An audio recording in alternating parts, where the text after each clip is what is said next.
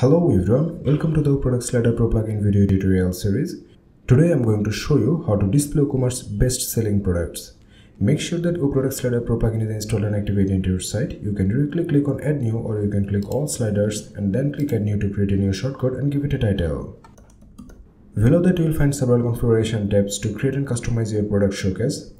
WooCommerce products can be filtered in so many ways. Sometimes you may want to display your best-selling products in a slider, grid or table layout. Under the General Settings Configuration tab, you will find the option to filter your products. There are 18 filtering options available for you.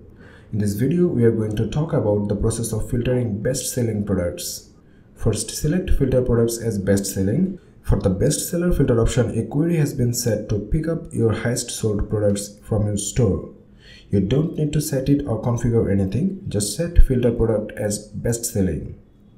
Click Show Preview. And you can see all the bestseller products are showing in the slider. If you want to display best-selling products from a particular category, then you can do so. Just set the category name after selecting the best-selling filter.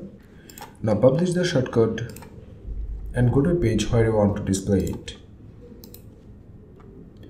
Insert the shortcode using the Product Slider Pro Gutenberg block. Select the shortcode and you will get a preview of it.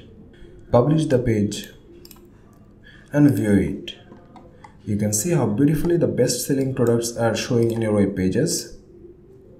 In the next video, I'll come up with another amazing feature of the plugin. Until then, take care.